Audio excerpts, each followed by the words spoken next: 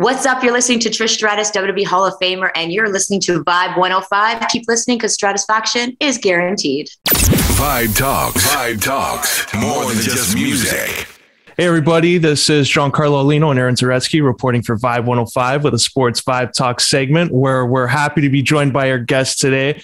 She's making a return here to the Vibe 105 airwaves. She is on Canada's Got Talent. She's a WWE Hall of Famer and a York U legend. She's Trish Stratus. How you doing, Trish? I'm doing great. Thank you.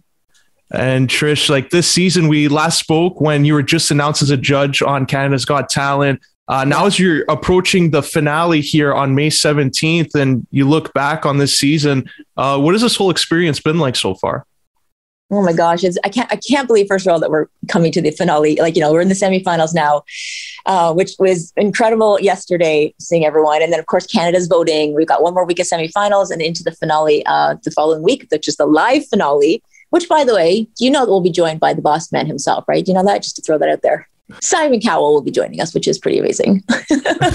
Wow.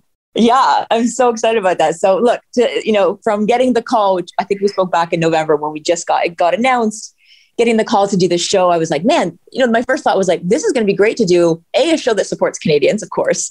As you know, through my travels and my WWE journeys, I've always stayed, hometown girl and home country girl, really.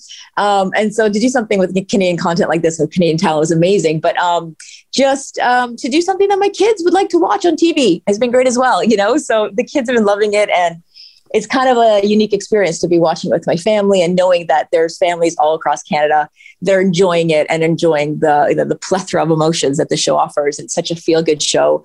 I'm so proud of it. It's been such a journey watching the judges all, you do it and you perform, you do your judging, and, it's in this live theater, and how do you know? But the way the show comes together, and don't forget, we see the acts, but then when you watch it back on TV and you see the stories that they put with it, it just makes it, goosebump moments all around, right? So it's been an incredible journey, loving it. I really don't want it to end, to be honest. It's it's creeping up to the finale, and I don't want it to be over. I just want to, it's so much fun. So hopefully we'll be coming back for season 2.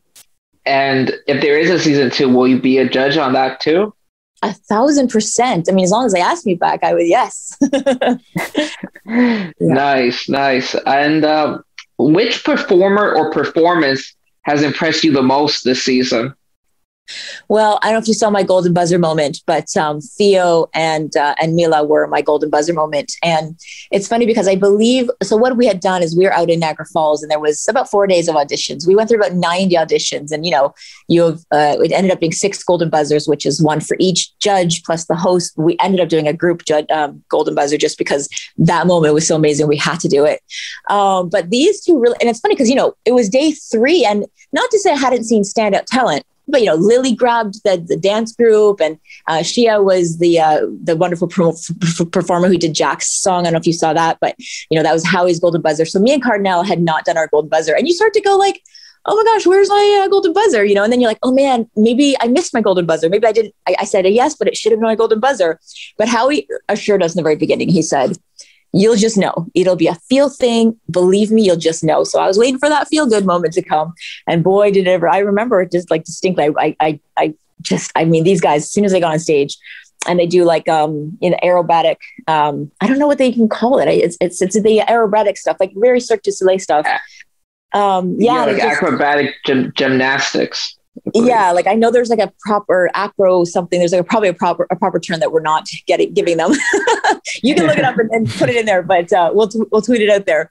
But I mean, they were so excited to show that craft, I guess, to the world. He said, a lot of times when people think of gymnastics and they think of, the beam and people doing that kind of like on the rings, but they don't think of it like this. It's a beautiful dance.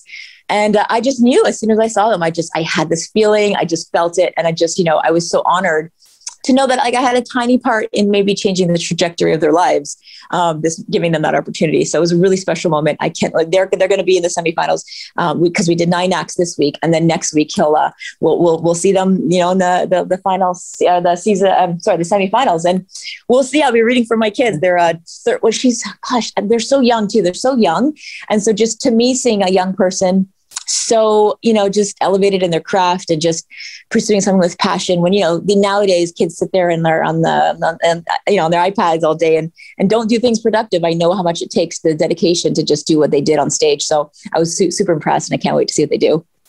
Yes. And I did actually see that performance, right? And like the gymnastics, like the acrobatics, like all the stunts and everything. And like just seeing your reaction, like as you're like jumping in the air, that was like my reaction too. It's like, oh wow, it's like just the athleticism, the strength, and just everything. It's just like wow, like mind blowing. Yeah, and I went to Cirque du Soleil, opened up their show here.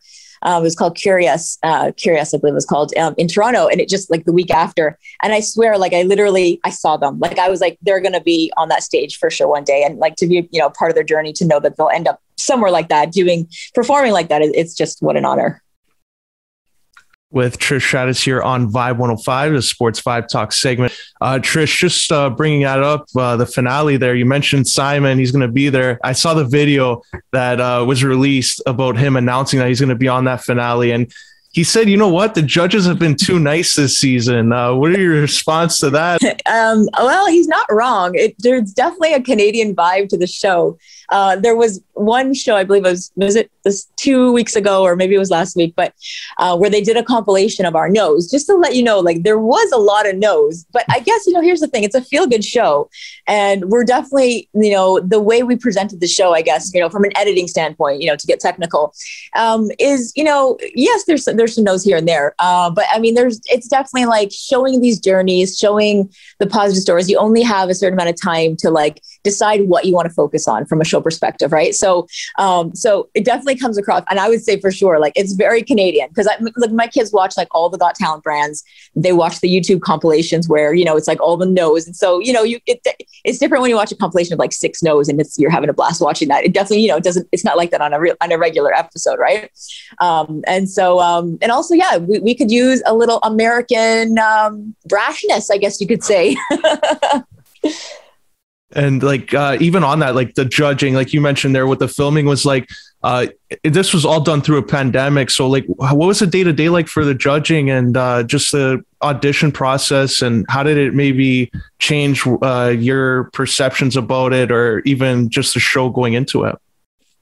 Well, yeah, it was during the pandemic. Luckily in November when we filmed the auditions, we just had broke out of that.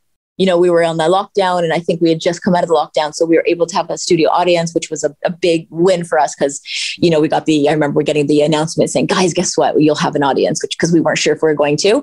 So having the audience was amazing. And then unfortunately, for the semifinals, everyone, we had gone back into lockdown at that point because this was in January. And I, like many crew members, some, maybe your neighbor, maybe you, a lot of people got COVID in January, if you recall. I got COVID in January. I'm not sure, I think my kids brought it home. Who knows what it was? So we all got COVID. Luckily, we were, symptom free. We didn't have one single symptom. So who knows? I honestly was like, are you sure this thing's right? Like, I couldn't believe how just completely normal I felt, and my kids as well. So we were really lucky. But I was not able to do the semifinals because it happened during the taping. So doing a show during the pandemic, luckily we have contingency plans in place, and they were able to pick it up, and they did the show with Lily and Howie, and they got us, a special guest judge, which was Jason Priestley. So that was kind of cool. So he was really good on the show last night.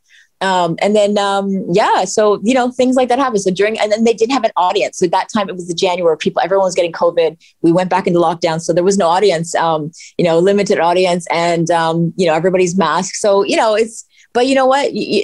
At the end of the day, I don't think we're mentioning it now, but I think you're just watching the show. I think you're just watching these amazing journeys unfold, and these performances, focusing on the performances. And the cool thing is now at the semifinals is it's, the judges narrow down their top 2, and then the rest is up to Canada. So, we can save the acts by going and voting at citytv.com and getting in there. Again, it's kind of cool to have this part of the process, which is now going to involve the whole of Canada. With Trish Stratus here, CGT judge and WWE Hall of Famer on Vibe 105. Trish, so a couple months back at a WWE live event in Toronto, you had an encounter with Becky Lynch, which resulted in you slapping Becky. Is that possibly the start of working together in the ring? Well, I was hosting the events in Kitchener and Toronto, and Becky Lynch was being a bit of a brat. And so it came down to, a little slap from Trish Stratus to put her in her place. Will it result in anything else? I don't know. I still get asked about the Sasha Banks, Trish Stratus moment from the Rumble from 2018. So that hasn't come to fruition so far. So I don't know. At this point, I've just been focusing on the show. And I don't know. I saw Asuka has returned back to WWE television. So I'm going to be patiently watching that feud unfold. Becky, in the meantime, has hit rock bottom and lost her stuff. So we'll see she lost her women's championship. So I'm always here in the waiting in the wings and watching, and maybe or maybe not. That's what I said, you guys. People were pretty interested in it. It was kind of fun though. Yes, yeah, and then it happened around the same time as the Oscars, right, with Will Smith and Chris Rock. And I remember, I think you tweeted out, it's like the trend. It's like the trendsetter. Yeah, the timing was pretty crazy. Yeah. Yes, I don't know if I should have hopped on that bandwagon, but I sure did. And Trish, just even mentioning that, about the Sasha Banks match, Kurt Angle, shout out to him and his podcast. They picked up the quote, and immediately Sasha Banks responded to that and said that if you wanted to get back in the ring with her, to call Vince McMahon, and she had his number. And I just want to get your response to that. And I guess it's only fair that we offer you that same to respond to Sasha Banks. Well, Sasha Banks, I don't know if she knows or no, but I have Vince's number as well. And she's not the only one who has Vince's number. And, if she wants to make it happen, then she can call me and make it happen. How about that? And also, even on this topic, of wrestling, Aaron and I, we've been at different events here, different stadium events at full capacity, and early on when there was limited. And you got a chance last month to be at WrestleMania weekend, the Hall of Fame, and that whole environment again was a full stadium for the first time in over 2 years. So what was it like to be back in that environment and to see all your colleagues again? Oh, it was awesome. I mean, you have to remember, especially us from in Canada, even with the Kitchener and the Toronto shows, that was the weekend before WrestleMania. That was my first taste and our first taste as Ontarians, that we got to be in that full capacity crowd. We were sort of in crowds again, and we were around people, and, the mask mandates were talking about being dropped. Some were dropped already in certain places. And so that was a good little taste of what was to come. Then I was in Dallas, and it was full blown 100%, zero masks, 1,000 people everywhere around you. So I guess I was lucky I had that way to ease in, but I gotta be honest, it's really special. I mean, I actually did when I was in the ring, when I was saying goodbye to the crowd, I was saying it was pretty special to know that we've put up with so much for so long over the 2 years. And we've, been patient, and, we've had safety concerns first and things like that. But to be able to get to the point where we were all gathering again, and of course, as wrestling fans, like-minded people all together, felt really, really special. And so, when I went to WrestleMania weekend, the weekend after, it was amazing. Those weekends are incredible. As a fan myself, right, to just know the magnitude of the weekend itself, what it means as a wrestling fan, as we know, the entire year, culminates to WrestleMania. So that's really special as a wrestling fan. And then, getting to see my colleagues and hang out with my bestie. I hadn't seen my bestie, Amy Lita, in 2 years. We hadn't seen each other in 2 years. So it was our first time seeing each other and getting back on track. And, now we have a number of autograph signings that we'll do throughout the year that we can finally get back and, to do. And it's been great. It feels like things are finally getting normal. I just got back from the UK. I did a full on autograph signing, zero masks, and off we went, and it was fine. Everybody's safe. And, we tested and we flew, and everyone's good. So the things that are in place are good, and hopefully we're getting back to normal, and it's feeling really good. And during WrestleMania weekend, you were amongst your colleagues watching the WWE Hall of Fame, watching the Undertaker give his Hall of Fame speech. What was that like, being in the arena listening to the Undertaker deliver his Hall of Fame speech? Oh, that was incredible. Obviously, Taker for 20 years now, 20 plus years, because he was obviously there back in the day when I was there. And I mean, he's always been a great supporter. He took the time to watch the women's matches, or when we slowly we were creeping onto the radar, he would be like, all right, you guys keep at that. That was really good. Or, knowing that from us, we would do a match thinking how about instead of hair pulls, we're going to do real wrestling moves, and maybe or maybe not. it'll be noticed. We'll see. It's kind of one of those things, and slowly but surely it got noticed by the fans, and then of course by the heads of the company, and we started to do them and get integrated into storylines, things like that. But yeah, Taker was always supportive and was great about watching stuff and saying, yeah, you guys keep at that. This is good stuff. And and of course his wife Michelle, we're really close friends, and we worked together for years as well. So having him have this moment, which was obviously so fitting. I mean, he's been a stable for so long in WWE, and as a fan, everyone, he's the guy. He's you could literally probably say to anyone, the Undertaker. Yeah, everybody knows the Undertaker, right? So to watch him and then to see the Mark, we've seen Mark backstage. Mark Calloway is who we know backstage, and then you see, which I think the fans is the first time really pulling the curtain and seeing Mark as opposed to the Undertaker full on. And I know for him, you could tell he was a bit nervous. It was different for him to sort of present that side, but I think it was great. I think it was the right time to do it, and I think the fans appreciated it, and I think it made it really special. Yeah, most definitely. This is Aaron Zaretsky and Giancarlo Aulino with Trish Stratus here on Vibe 105. Trish, earlier in the year, you've been busy with Canada's Got Talent. You also on a movie set, being in a lead role for a movie. Congrats, by the way. Are there any details at this time you can share about this new movie that you'll be in? Well, thank you for the congrats on that. It was super fun. It was like a bucket list thing. I mean, I had done a cameo in 2020. It's crazy to think even 2020, we were still talking about pandemic stuff, but it was one of the first productions that were greenlit once we got out of that first lockdown, believe it or not. And I did a cameo in a movie. It was a Christmas movie, and they really enjoyed what I had done in that movie. And they offered me my own movie. And that's how I got that. It was them offering me a lead in my own movie, which was super fun. So I don't know if it's out there or not, but it is a Christmas movie. And so it won't come out until the end of the year. Everyone keeps saying, when's it coming out? I'm like, well, it's a Christmas movie, so it'll be out at the end of the year. And it was one of their first productions. So it's kind of tough to, film something in January of 2022, but then you got to wait till probably November of 2022 to actually have it come out. But it was a great experience, man. I mean, the production company I work with, they're fantastic people. I mean, they're like a family. They have such a great group of people that they work together. It's a big crew that they have for years worked together, and you could tell it's just a cohesive unit. Everyone worked so well together, and it was just a nice environment. I went out to just north of Toronto, like cottage country. Went up there and was out there for about 3 weeks filming it.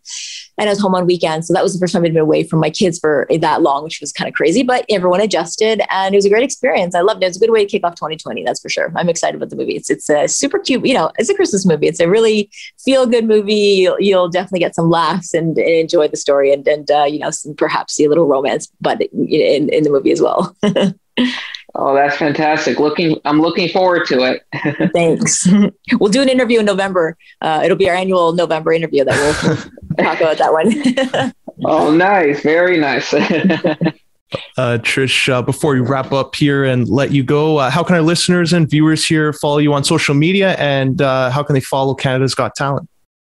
Well, Canada's Got Talent, obviously, is on Tuesday nights on City TV, 8 p.m. Eastern.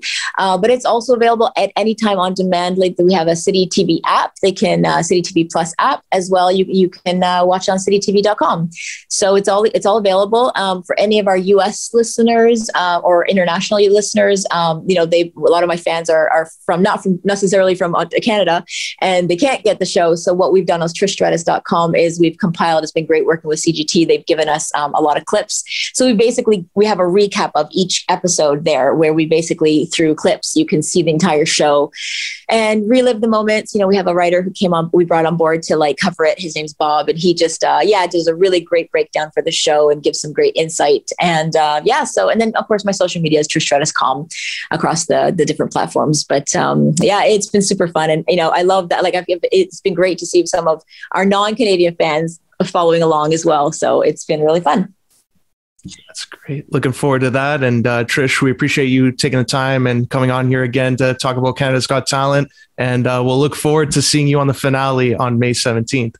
Thank you so much. With Simon Cowell. I know. I think I mentioned this. That. And now back to your Vibe 105.